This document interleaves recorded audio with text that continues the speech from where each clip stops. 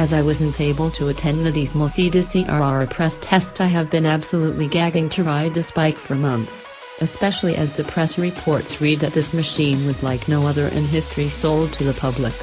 I had also heard from some very capable riders that from the moment you hit the starter button the Desmosedici demanded respect, so the inexperienced or faint-hearted should stay well away.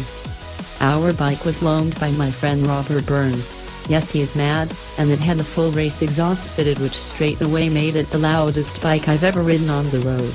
To give you some idea just how noisy it is, a conversation next to the bike it took over is impossible, so riding without earplugs can only ever result in permanent deafness.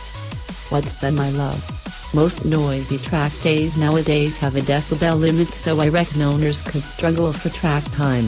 Although remember, there is always Knockhill where the sheep already wear nice earmuffs.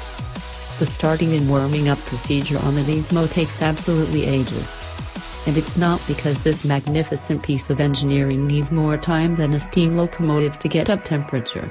It's because you will be instantly transformed into Loris Capirosi's 2006 crew chief, getting ready for your home Grand Prix.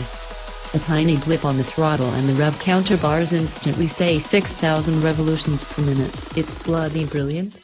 I kept finding myself blipping the